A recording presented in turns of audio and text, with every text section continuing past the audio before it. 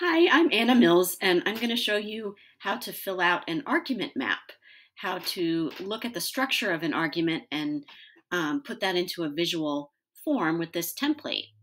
So you're going to start by going to bit.ly/copy map template.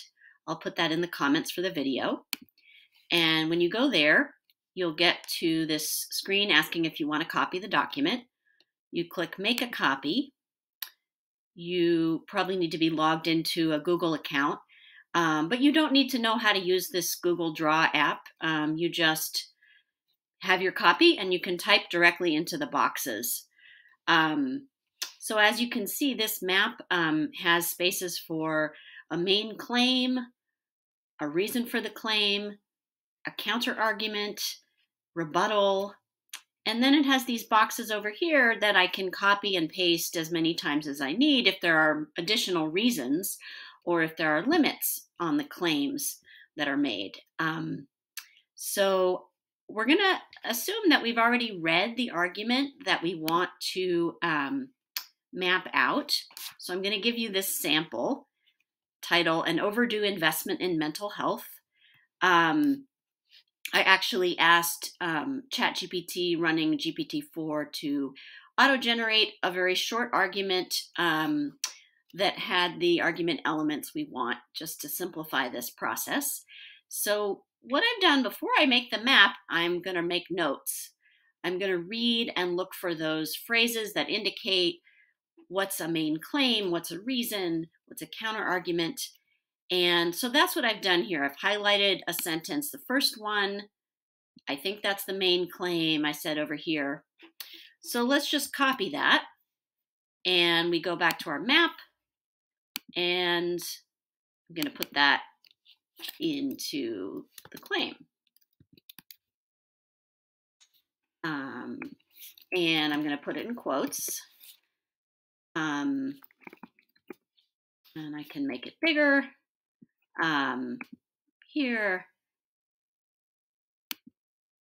let's make it 18. Okay, then I go back to my sample argument, and the next sentence has a reason. So, not every argument will be this straightforward, and of course you might have to pull things out from different places in other cases, but this is a pretty straightforward argument. A key factor driving this necessity. So the main claim was it's high time that mental health care became a priority in higher education. And then the next sentence turns out to be a reason. A key factor driving this necessity, those are the words that tell me it's a reason, is the alarming rise in mental health issues among college students. So I can actually just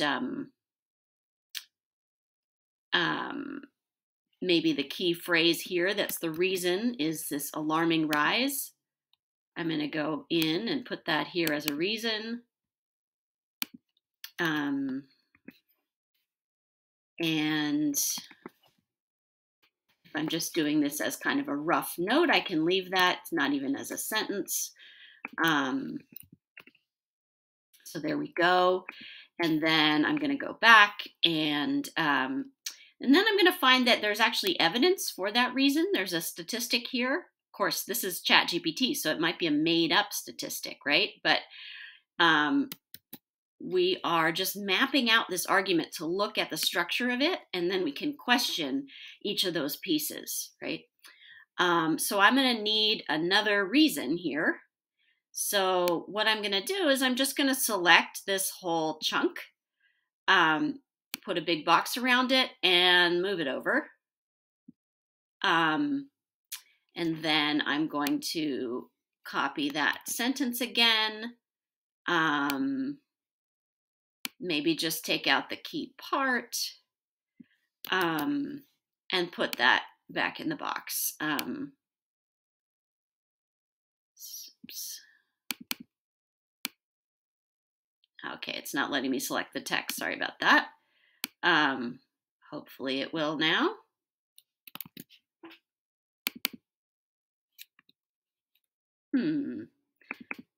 Anyway, I think you get the idea, right? Oh, I see. If I have to deselect it and then click to get the text. So I'm going to just paste that text, put quotes around it. So this is kind of there as a reason for the reason, right? So I'm looking at, where do I put this box? I'm going to put it before the second reason so it can push toward it, so it can support it. Okay. And then I'm going to find that the next paragraph, I put a note that this point, that providing accessible mental health care not only benefits students in crisis, but also fosters an environment that promotes overall well-being. So that's actually a different reason to focus on mental health care. It's not about the rise in issues. It's more about how it would help people who are not having issues, right? So what we need is space for a different reason. So let's move this over for the moment. So I'm just working with this, moving stuff around here. If I need to, I'll just grab that. And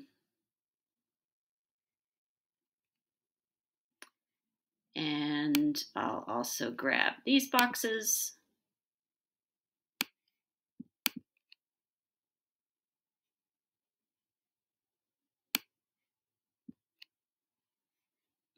So what I need is another reason, and I need to put it in the right place.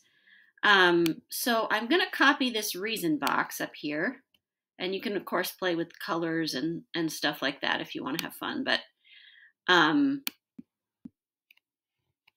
okay, so now you see I've copied this reason box, and I'm going to put in this other reason.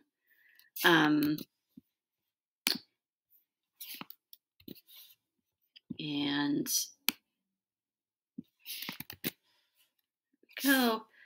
And then I'm going to want to put in the counter argument in the red box. But first, I want to make sure I put this reason in the right place. So really, I could put it next to the other reason down below as kind of a second reason. And I want it to point also toward this main claim. So here's what I'm going to do. And this is where there's no right or wrong way. It's just a matter of kind of moving stuff around and playing with it till it hopefully works. So I'll show you what that looks like. I won't take you through the whole painstaking thing. Okay, so you can see I've put in this second reason here, and I've moved these arrows so that both of these reasons are pointing to the main claim. And now I just need to look at the counterargument and the rebuttal. Well,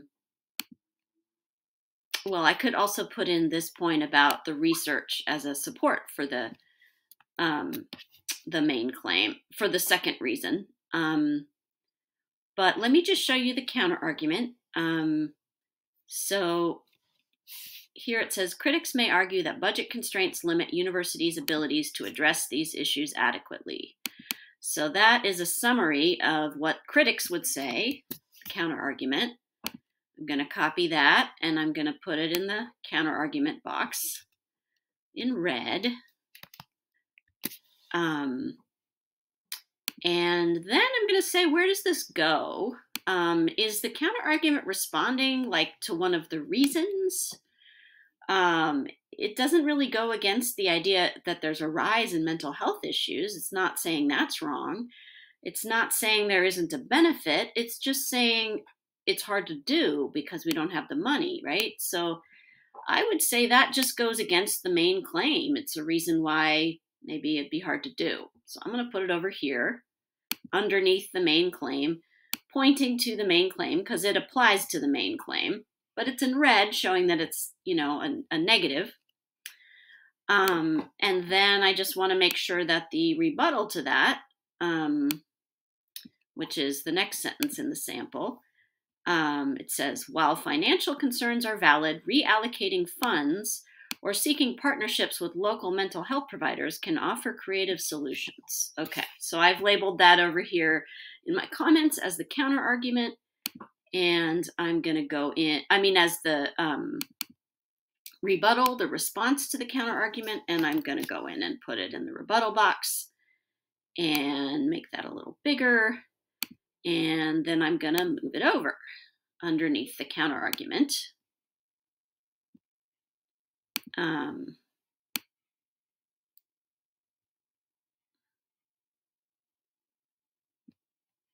There we go.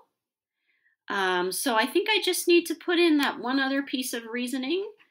I can copy this box.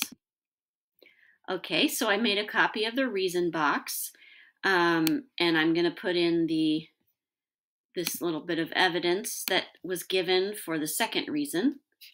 Actually, I think I have to select that again. And put that in there. And I just need another arrow because I want to show what that relates to, which is, I'm going to put that right here because this supports the second reason, right? It's evidence that supports that reason, that the idea that providing mental health care benefits students promotes an overall sense of well-being. And, this is just the first step. Of course, then the next part would be to question those things and say, is this a strong argument? Is this good evidence? Is this real evidence? Are there assumptions here? And that's a next step, but at least we have, and we can get rid of this limit because I didn't find any limits in this particular sample argument. No exceptions were listed. So here I have my argument map, and I can change the title and say, okay, map of an argument on mental health care in higher ed. And there you have it. So I'll put the link to this sample in the chat, in the comments as well. I hope that was helpful. Let me know, and I can make a follow-up.